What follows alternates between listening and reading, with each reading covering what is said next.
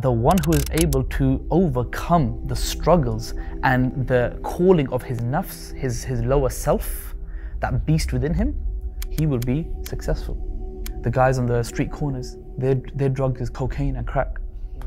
Our drug of today is the drug of social media. And I think one of the biggest things to realize and understand is that you are wasting your life away. Wallahi. You're genuinely wasting your life away when this happens. Some of my mates that I grew up with are starting to leave the deen of Islam. How can I advise them when I'm not the perfect Muslim? So your friends, are they at school with you? Yeah. And do they have other friends that are not practicing Islam as well? I'm sure they do, right? Yeah. Okay. So have they left Islam or are they thinking about leaving? Thinking about leaving. They're thinking about leaving Islam. So a lot of the times, my bro, the reason they're thinking of leaving Islam is because of two main reasons. They don't really identify themselves as a Muslim and they have a lack of knowledge. But then there's a third reason, and that could be some type of trauma or some type of past experience that plays into their psyche that really harms them. And if you try and unpackage that, what ends up happening is that you kind of realize that there's like an underlying factor, an underlying kind of reason as to why they are feeling the way they're feeling. So the first thing I would do is maybe get them to open up, speak to them, but speak to them not in a group, but speak to them on a one-on-one level. Take them out, buy them some food, sit with them. You need to realize that a lot of the times people have their walls up straight away. So when you talk to them, what's going to happen is they're going to have these walls up. And when they have these walls up, it's your job to make them feel that there's a safe space with you. And that sometimes takes something small, just like buying them some lunch, or putting an arm around their shoulder, or just being empathetic and listening more than talking. When you can start to do that, then once they slowly start opening up a little bit, then go to the next stage, which is to try and understand the underlying problem. And a lot of the time it's family trauma, it's abuse, it's some type of issue that they're going through at home, or it's something that they've seen. And a lot of the times it could even be some type of ignorance, a lack of knowledge, or something that they've read, or it could be some type of shubahat or doubt. Once you identify what they're going through, then it's your job to provide some type of a solution, inshallah. So, have you spoken to them? Have you had a sit down with them? Not yet. Not yet, okay. So that's the first thing I'd say, is sit down with them and speak to them. The second thing I'd say essentially is if someone's contemplating leaving Islam, let's look at it from the perspective of ignorance. So say for example, they don't know about certain things, or they read something and they think it's a contradiction, or there's like a doubt that they have, or it could be anything. If there's a contradiction of the Quran, the age of Aisha, it could be something along the lines of evolution. Many different things could be the reason why they're contemplating that. So it would be upon you as a good friend to share videos with them, to share content with them, to speak to them about certain things, certain problems that they may have. And therefore, your job is to find a video that answers their problem, answers their questions if you yourself can't answer it. And as Allah says in the Quran, فَاسْأَلُوا أَهْلَ الذِّكْرِ إِن كُنتُمْ لَا تَعْلَمُونَ. Ask those who know if you do not know. Speak to your teachers, speak to your elders, etc. And make sure that you're also grounded so that you don't get these doubts as well, inshallah. And lastly, if it comes to some type of emotional trauma that they're going through, or some type of identity crisis, something else like that, remember to be empathetic. Remember not to rush the gun. Remember that you'll be able to see this person every day in school. So you don't have to give all the answers straight away. But sometimes just being there for them, and also just bringing them into an Islamic environment. Here's the best thing you could do. Unorthodox, but here's what I would say. Go to your friends in the masjid. If there's a youth night, if there's an event happening, you're 15, 16 years old. Young people are impressionable at this age. So here's what you do. You say to your friends, listen, I've got a friend, he's thinking about leaving Islam. He doesn't really have an Islamic identity. So now you go to this friend of yours, you say, listen, let's go to an event that's happening. There's free food, entice it, dangle the carrot. Hopefully, if he says yes, take him to the masjid, and then the boys are already there welcoming him. And wallahi, let me be real with you, bro. Sometimes it's less about information and more about just making him feel loved and making him feel like he's part of an environment and part of a masjid or a group, etc., that he's never been part of before. I'll tell you what we do. Whenever we have an event, I say to all the brothers, young brothers, your age, 13, 14, 15, 16, I say to them, I'm going to take you all out for dessert and it's all on me. I'm going to pay for it. Yeah? And it's the best 70, 80 pounds that I spend in the week. Why? Because these guys probably haven't had their father show them that amount of love. These guys haven't had an older brother or someone that they look up to take them out, arm around the shoulder, spend some time with them, talk to them, actually allow them to feel comfortable with you. And so if you can create that type of a safe space for them, most of the time you'll realize that it's just a lack of identity and it's just a lack of belonging. And these are the few main factors that I feel are leading to that, inshallah. Right. So on that point, there's some friends that when we do talk to them, we realize that they're really closed-minded and they're not willing to change. And on that basis, how do we make friends that are willing to get us closer to Allah subhanahu wa ta'ala? And how do we leave those out respectfully so it doesn't come out as rude? And how do we leave those bad friends? Perfect. So I'm assuming you're talking about school, right? Yes. So in school, there's a different dynamic because you're going to see these people every single day. And if you have friends that, for example, are not good for you, and you know that they're not good for you, and if they're having an impact in your life, then what you really need to do is you need to understand that these people will eventually, sooner or later, have a negative impact in your life if they haven't had one already. So the best thing to do is to respectfully, you don't have to announce it. You don't have to come out to them and be like, hey guys, I will be leaving you now. So, just, it doesn't work like that. The way you do it is very, very simple. You move away from them slowly. And remember, you need to replace them as well. But you don't tell them, you don't say to them, look, listen, hey guys, I'm going to leave you. You say, move away. You just stop, hanging out with them at lunchtime, etc., at break time or whatever. And then your job is to then make sure that you replace that. But here's the thing. A lot of the times, you feel like you're abandoning them. You feel like you're leaving them out. This would be my advice. And this is a big problem that a lot of youngsters have, is that they sometimes make the mistake of preaching to a crowd. So let's say now, for example, I have a friend who I'm leaving because he's not a good influence for me. What do I do now? You leave him, you go and hang out with some new friends, and that's it. You've almost like left him alone. Okay, here's what you need to do. You need to go to him on his own and say to him, listen, why don't you come and spend time with these guys? Why don't you come and get some food with us? Be strategic about it. Okay. If you go in a group, here's what's going to happen. You're going to speak to him and his 4-5 friends who are your old friends. Instantly, what's going to happen is because they're with each other, the boys are going to nudge each other. Hey, look at him. They're going to have banter. They're going to basically make you feel like you're a loser. And boys are boys. So when they're with each other, they're all egging each other on, etc. All it takes is for one guy to look at another person, him to cut an eye with him, and just feel like a little laugh, and instantly they've socially outnumbered you. Remember to get them on their own. Once you get them on their own, then you can slowly bring them into your new environment. And once you bring them into the new environment, then if their heart is open and if they're willing to be humble and if they're willing to, be part of this new circle, then Allah subhanahu wa ta'ala will essentially guide them, inshallah. And your job is to just plant the seed. Bro, we're only farmers on earth. We're here just to plant seeds. Allah subhanahu wa ta'ala will grow it if He wants. School's getting a bit too hard. It's too much work. How can I balance school and my religion? Okay. So, when school does get hard, here's what advice I give some of the younger brothers. You need to realize that now is a chance for you to understand how to structure your day.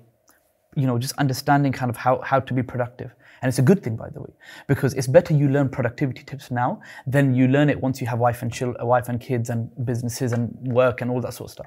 Learn how to manage your time now before you become older. So this is the best time now. 15, 16, beautiful age, because now you're getting close to, in the UK we have GCSEs, right? You're getting close to your kind of end of school exams now, right? The best thing I would say is, look at what the Prophet ﷺ, he said. He said, sa'atan wa sa'a. He said, an hour for this and an hour for that. So your job isn't to do one and neglect the other, but your job is to segment things in your life. So now, here is 2 hours to study, and all I'm going to do is study. Okay? And then when it comes to the religion, pray your salah, and then give a portion of that time that you're going to have free there for reading Quran, for maybe watching a lecture, or going to the masjid. What I often find is that the problem in my own community is I've noticed that some people, they basically don't come to the events because they're revising, right? And what that normally does is that basically makes them forget about any kind of Islamic attachment, and then they're fully focusing on their schoolwork, and then they totally neglect this. You can do both. It's just about being very, very deliberate and conscious about segmenting your time, okay? And also remember, there's barakah in the early mornings. So the Prophet ﷺ said that there is a blessing in the early morning hours. So if you wake up then, you're not on your phone, you're not on Snapchat, you're not on TikTok or Instagram, etc. Why? Because everyone's asleep.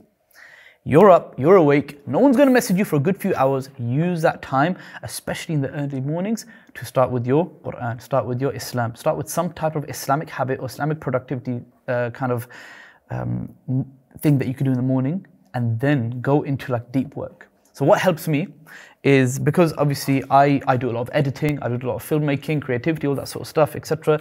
And then I have family, then I have work, then I have business, then I have, my masjid and other things, etc. I try and do something called deep work. And it's a book that I read, it's called Deep Work, right?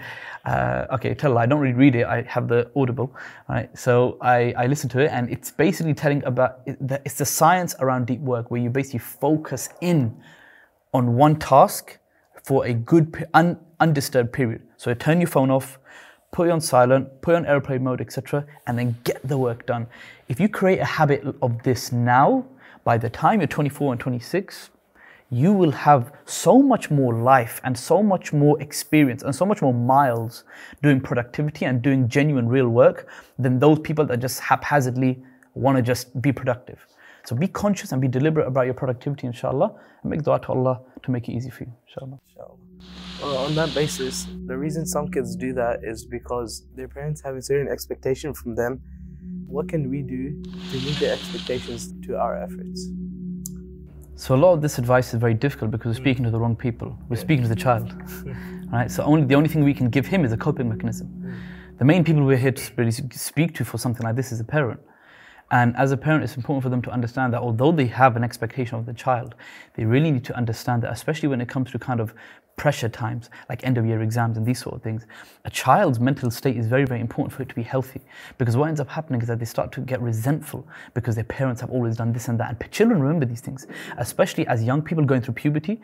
In this critical age in their life, this is now the time in their life where they are really feeling every emotion. So if they feel a bit of coldness from their mum or their dad or that pressure, oftentimes by the time they're 22, 23, 24, they'll remember these things. And as a parent, it's our job as parents to make sure that we understand and we're emotionally intelligent with our children, that we understand, the workload on them. And we have to understand that our expectations need to be managed as well, because they're just humans. They're just children. It's their first time on earth, So that's the advice I'd give to parents. But for the youngsters, for the guys that are going through this, what you need to understand is that your parents want the best for you, okay? They don't want bad for you. A lot of the times, youngsters, they start to have some resentment in their heart for their parents because their parents are basically pushing them too hard. Just know that everything that your mother and father say to you is coming from a position of love. It's not coming from a position of hate. It's not coming from any bad place. No one will be more sincere with you than your mother and father. And you will only realize that really and truly once you become older and once you have your own kids. So you as a youngster right now, just know that the reason they're hard on you is because they love you. And once you can really understand that, then what they say to you, it's coming from love. Because a lot of the time you just think your parents are being harsh upon you, they're putting all the pressure upon you. And the reality is they're doing that because they love you. So it's your job now to understand that and to work hard and push yourself a little bit as well, inshallah. You're never going to match the expectation. Listen, if you're a desi child, believe me, you will never match the expectations. If you get an A star, they're gonna find some way to critique you. That you got 99%, why was it not 100%? They're gonna find something. And subhanallah, especially because our parents have got a great emphasis on education. And for them, you have to realize that they think that this education is the be all and end all of life. One thing I'll say to youngsters is, look, education is important, and it's so important that you focus on it. But really and truly, don't let it get you down. Don't let it break you. Because life doesn't end at education or at school. Life is a lot bigger than that, And sometimes the most successful people on earth, they, were C-grade students. So I'm not saying don't have any ambition. I'm saying have ambition. But I'm just saying it's not that deep. Inshallah. Go easy on yourself. How can I avoid fitna in a school environment when most of us are engaging in it? Fitnah is very difficult, especially in mixed schools, The reality is, guys like girls, girls like guys, right? That's just how it is. And in a school environment, you have to realize is that what you've got is you've got everyone in like this melting pot. It's very difficult to manage it if it's in your face. But wallahi, one thing I would say is that it's very, very important to know that this is probably going to be one of the hardest tests for you, for school kids and for guys at university. And remember, Allah subhanahu wa ta'ala says something very, very profound in the Quran. He said, وَمَنْ يُوقَ شُحَّ نَفْسِهِ فَأُولَٰئِكَ هُمُ الْمُفْلِحُونَ. That the one who is able to overcome the struggles and the calling of his nafs, his lower self, that beast within him, he will be successful. Why? Because success lies in restraining and restricting your desires. You know, Allah says in the Quran, He says that those who follow their desires, they are like cattle, they are like animals, rather they are worse. All they do is follow their desires. And wallahi, if you just zoom out a little bit and you look at the guys at school and they're just kind of chasing the girls and they're trying to get into drugs and what are they like? What do animals do? You want to procreate, you go procreate. You want to go and defecate, you go and defecate. You want to go and eat, you go eat. Is that what life is all about? So understanding that you're different as a believer and understanding that the core essence of your life is knowing and being aware of the one who created you. And that is Allah subhanahu wa ta'ala. And the second thing is to always make sure that your environment outside of school is a powerful environment. This environment has to be such a strong magnet for your iman, just pulling your iman and just really, really just giving you that kind of safe space. Your masjid, your teachers, your ustads, even just coming and being part of some type of da'wah organization, or some charity, or volunteering at an event, or doing something.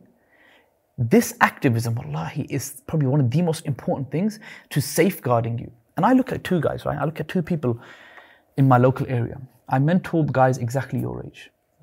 So we've got like this kind of focus group of, we call it ISOCs, Islamic societies, and they're 16, 17 years old. They're the high school Islamic societies, so not even university. So high school MSAs, you could call it.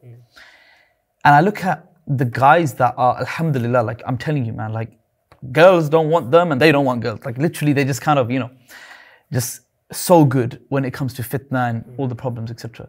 Why? Because this brother, he is active and he's busy and he's engaged in some type of da'wah work. Either he's arranging a Jummah khutbah, or he's putting out some kind of content, or creating posters, or doing something, or volunteering at the masjid, even if it's as simple as being the one that hands out the pizzas, or cleans up the rubbish afterwards, or just helps put out the chair for the speaker.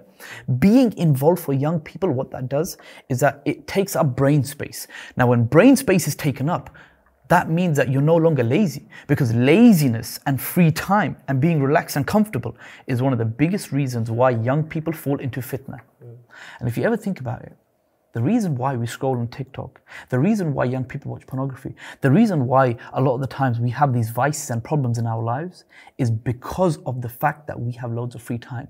I mean, you wouldn't scroll on your phone if, I mean, you're busy, right? If you were doing something productive. So one of the biggest reasons after the fear of Allah and after being conscious and after understanding what Allah wants from you is to make sure you occupy your time.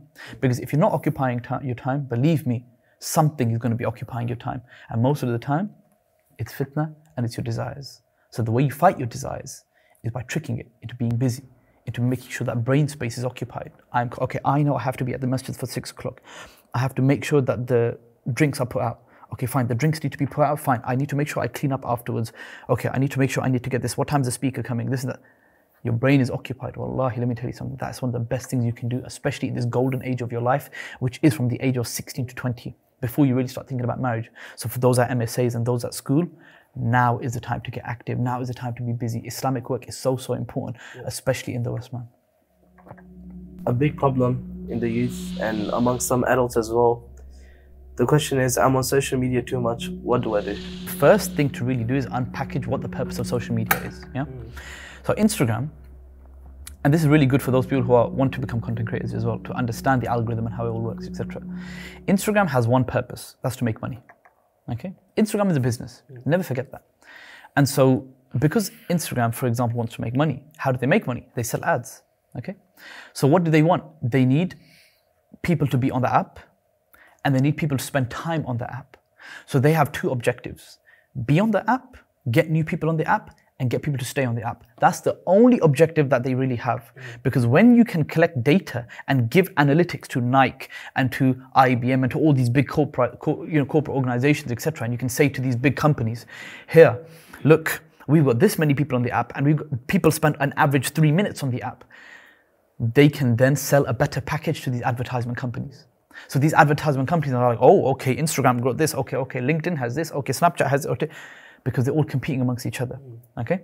So now, what they do, Meta and Instagram, etc., their aim is to keep you on the app. So just remember that everything is done deliberately, okay? So the algorithm is a conscious, deliberate algorithm made to make sure that they are fulfilling the objective of what? Getting new people and retaining people and keeping people on the app. Okay, now we've established this. Let's understand what the real meaning behind Instagram and Meta and their aim is. You're on the app, you watch a video.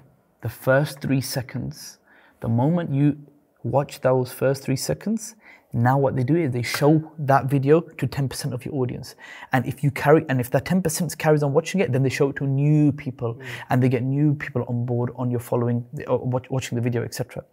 And then they push out the videos that keep people watching after 3 seconds. Why is that so crucial to know? It's because their purpose is to hook you, is to get you in straight away, and it's to get you to stay on the app. Because it's got over 2 billion people on the app. Okay. When they do this now, you are subconsciously creating something within you, and that is the addiction of dopamine. So what your mind is doing is that your mind is getting used to a temporary fix of this small little enjoyment, this small little bump, this fix that happens. So your attention span is now getting, it's like decreasing. Your kind of expectation of what good content is, of what to be entertained, it's inflating. So now what's happening is that you get this little kick, then you swipe again, you get this little kick, you want to swipe again, you get this kick, you swipe again. Okay, we keep getting these little hits, and now they've hooked you. Now they've got you. It's like a drug. But the way I say it, bro, wallahi, the guys on the street corners, their drug is cocaine and crack. Our drug of today is the drug of social media, because it plays on the same chemicals within your body, right? It gives you that same feeling, that dopamine, that rush. So now, the very first thing is to be conscious and aware of that. What am I doing? Why am I scrolling? What's happening to me? And to fight it actively. Because I find one of the biggest problems is this constant need. That's our addiction, right? So for us, we are addicted as well, but it's just very, very different, and we think it's innocent. But now what ends up happening is we now become dependent on it. Okay, so now we've established what this is and why and what it's doing to us. How do we fight it? You know, bro, this is one of the hardest things in today's day and age, me personally speaking, I find for myself, and I think youngsters are going through as well. And I think one of the biggest things to realize and understand is that you are wasting your life away. Wallahi. You're genuinely wasting your life away when this happens. And if you look at your screen time and you look at how many hours you spend on the app, you will understand and know that, wallahi, I could have done so many different things. I could have been involved in so many different projects. I could have been so much more productive. But what do? When you actually calculate your screen time and observe how long you've been on the app, it's horrific. Add all of that up throughout your life, and it's only going to increase, and it's only going to get worse. Guess what ends up happening? You're losing like 2 years of your life, man. 2 to 3 years of your life you're losing. Imagine what you could do in 2 to 3 years of your life. Being conscious of this is so important, and fixing this habit now is so important. There's many apps that people can do, which is to manage and limit screen time. Those are one of the things I'd say. The other thing I'd say is to, on your Instagram, on your TikTok, look, listen. You know Abu Taymiyyah? Yeah. He's a very good friend of mine. He says, everyone get off TikTok. And I said to him, look, listen, that's good advice, but why don't we try and help them manage it? So my approach is a little bit different, right? My approach is fine. You're on TikTok. I'm not saying join TikTok, but I'm saying if you're on TikTok and if you scroll on TikTok, here's what you do. Clean up your For You page. Go onto any video that is haram, that does not benefit you in this dunya or the akhirah. Long press hold it and press not interested. Unfollow every single page that is not good for your dunya or akhirah. And then when you are scrolling, you know, you have something called lazy productivity. So now, for example, I'm studying AI. I'm learning about AI. I'm learning about kind of different things, etc., regarding AI and business and, you know, kind of side hustles and stuff like that, etc. But I learned all of that through Instagram. I learned all of that through Instagram. So for me, the way I kind of see this is, here is me trying to provide a solution to the young people as to how they manage their social media screen time. So for me, bro, if I'm honest with you, scrolling on TikTok and Instagram is productive for me. Because if all you're doing is watching stupid memes, then the reality is that, yeah, it's going to give you problems long term, right? Yeah, cool, a meme every now and again is fine, right? I'm not saying don't watch memes. But I'm just saying, in reality, use it for productivity, use it for Islamic knowledge, and use it to better yourself. And that's one way to fight it. Another way is screen time, and then ultimately knowing the aims and plans of these apps and consciously going against the grain. Definitely. So, let's say Jazakallah khair for your answers. May Allah make it easy for all of our young brothers and sisters. Ameen. Jazakallah khair. Oh, yeah, alhamdulillah. Pleasure.